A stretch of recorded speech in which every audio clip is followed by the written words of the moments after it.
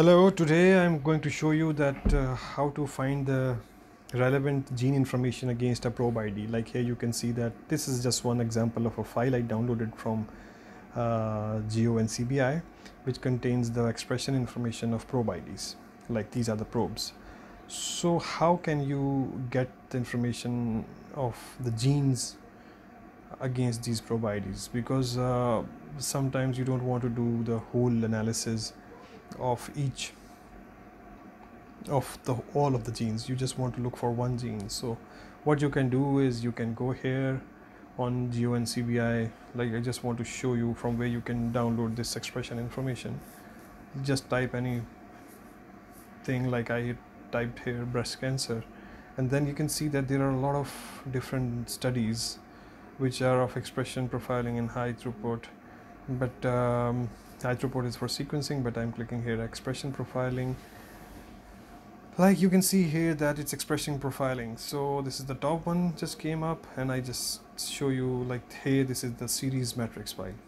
So this is the series matrix file, the processed file of all the expression information. Like this one, this is of some other array, but this is for the any other study just I showed you. So if you want to extract, you have to go to ensemble, select the ensemble genes and human, and then what you can see is that against those probe IDs you can go here and you can type the gene name and you can find what are the names of the probes. Like if you want to know that the expression of some genes, so what you do is you go on the filters, and on filters you select the gene name. For example, here I'm selecting HGNC symbol. HGNC symbol is the official gene symbol of any particular gene.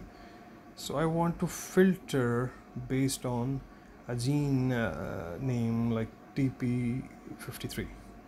So if I zoom it in, if you want to see like TP53 like this, and now I want to see the attributes against it. So what I want to know here is the attribute that is the probe ID. So I can know that which gene against which probe.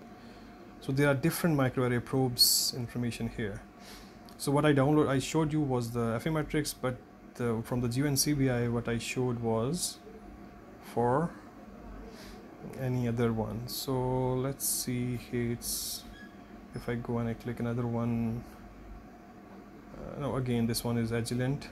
So let's see this one, Agilent. So for Agilent I go here and there are a lot of different probe types for different Agilent arrays, and this one is 44 into 44K V2, and if you see here this is 4 into 44K V2, this one.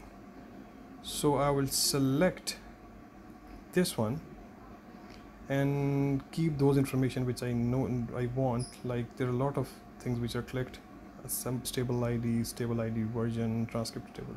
So I just need the gene stable ID. So click the results, and now you can see that these are the genes IDs and the probe IDs of TP53. So it will be very easy. Like you go there, you download the series matrix file, and you want to know the gene name against that probe, which can be easily downloaded from here. So these are the two probes. So now you can filter out the information based on your gene of interest. You just select these probes and you know that these are for the TP53 gene. So that's one example how to go quickly and find the relevant information. Thank you. Bye bye.